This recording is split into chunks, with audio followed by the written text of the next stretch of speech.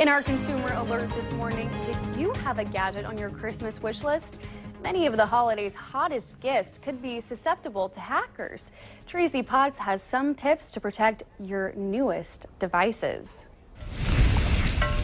Cyber criminals may be following Santa down the chimney this holiday season. Smartwatches and fitness trackers made Intel Security's list of most hackable gifts.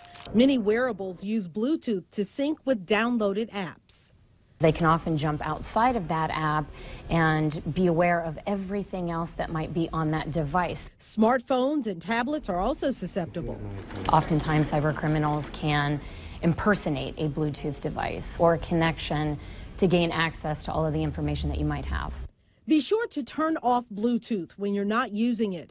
Avoid connecting to unsecured Wi-Fi networks and protect your home network.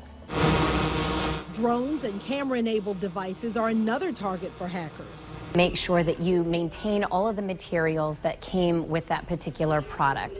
They're going to outline for you some of the preset passwords or settings on those particular devices. It can be easy to overlook the kids' toys when it comes to cybersecurity, but many modern toys are made with high-tech features. Any kids' toys that are indeed connected to the internet could be vulnerable to cybersecurity threats and hacks. It's not just child's play. Parents should be sure to change the default password and manage settings to restrict what it broadcasts to the internet. Unwrapping your gadget gifts while keeping your data covered up. Tracy Potts, NBC News.